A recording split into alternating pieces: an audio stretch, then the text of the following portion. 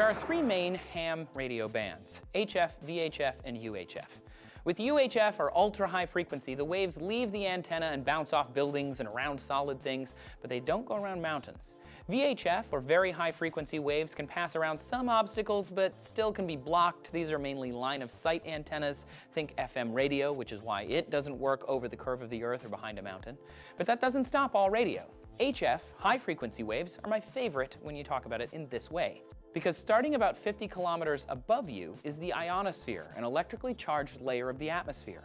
Ham radios using the HF range can bounce those waves off the ionosphere, creating a sky wave. That wave skips to another point on the Earth or hits another antenna, which can rebroadcast it. All ham signals can be rebroadcast. Someone could pick it up and send it out again like a relay. I wasn't kidding when I said you could pick up CISO in Swaziland. But Swaziland isn't the furthest that radio can reach. In 1969, an operator in Louisville, Kentucky, picked up radio between Armstrong and Aldrin on the moon during Apollo 11. He even recorded President Nixon's message to them. You can still talk to astronauts with amateur ham radio today. The ionosphere doesn't bounce all signals. On the International Space Station, the crew has access to a ham radio. When they are overhead, their 2-meter FM transceiver allows the ground to have a chat with space. You can see for yourself that the astronauts are overhead, talk to them while they're there, and then they'll fly away. Take that, conspiracy theorists.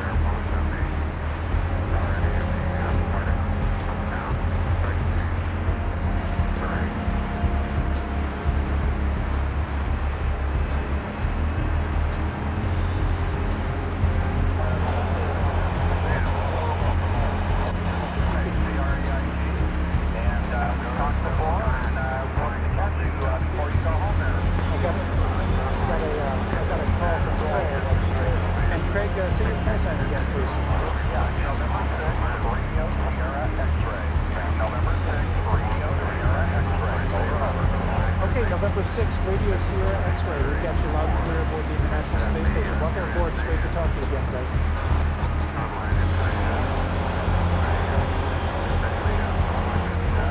So you can hear a little bit of the static. There's a lot of the calls coming in. So this is what we have to listen to each other. We've got EXP, so I heard the Echo X-Ray Bravo. This is the first part of the call sign, but this is November Alpha 1 Sierra Sierra, the International Space Station.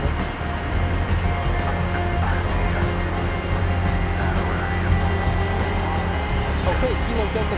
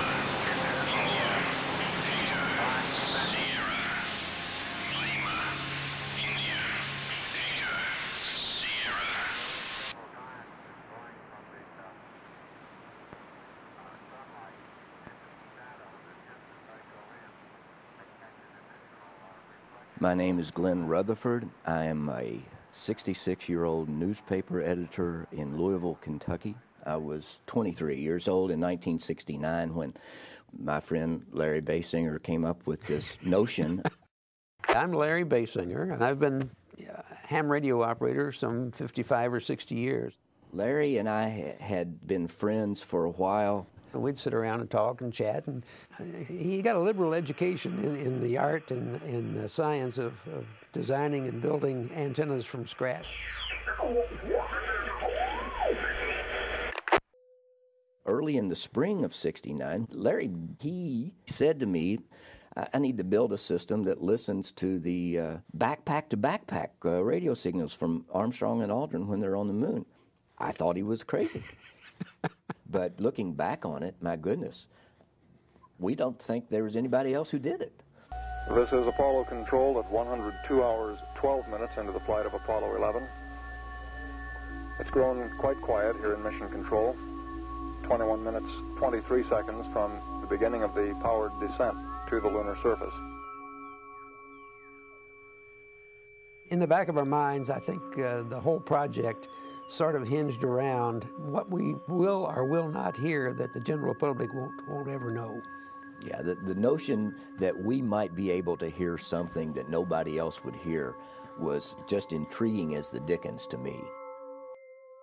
The antenna we used for the Moonwalk project was a 6-foot by 6-foot framework covered with chicken wire, and that was perched on top of an antenna rotor right in the center of my backyard, and we had a control box in the control room, so it was necessary to visually verify where the thing was actually pointing.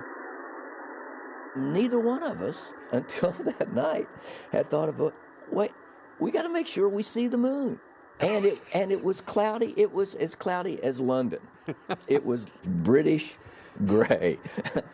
We panicked, to be very honest with you, looking for the moon, pointing the antenna at various places in the sky. I mean, I remember looking at him and looking at the sky and thinking, oh, crap, what are we going to do? There's that foot coming down. There he is. There's a foot coming down the steps. At one point, we gave up and we went in the other room and were watching. Okay, Neil, we can see you coming down the ladder now. Out of a sense of disgust that Larry's dream wasn't going to come true, I went back into the antenna control and thought I heard something on the radio, just some static, and went back in and said, Larry, I thought I heard something here. Do you want to come in and see? And lo and behold, there was Neil Armstrong's voice.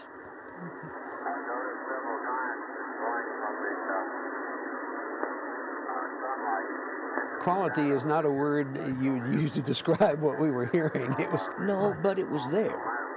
We were able to hear Nixon's voice coming out of Armstrong's earpiece.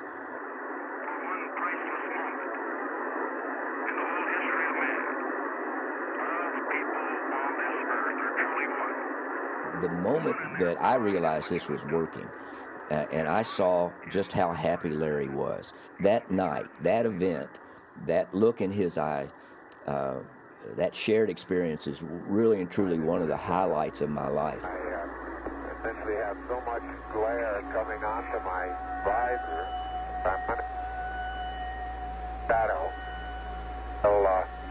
Helmet actually gets shadow, and then it takes a short while for my eyes to adapt. We were listening to a 5-watt radio signal from 225,000 miles away.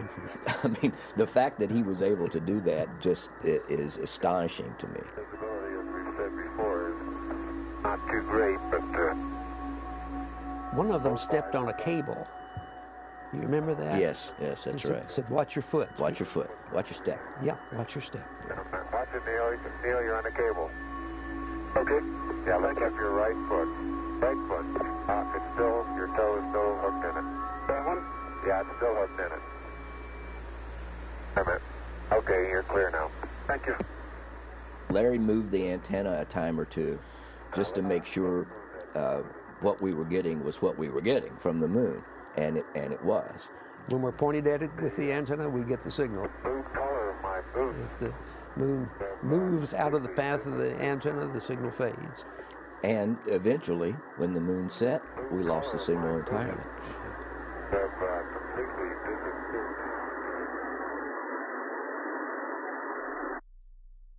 My wife and daughter were watching this whole thing occur on television, a couple of rooms removed from where we were.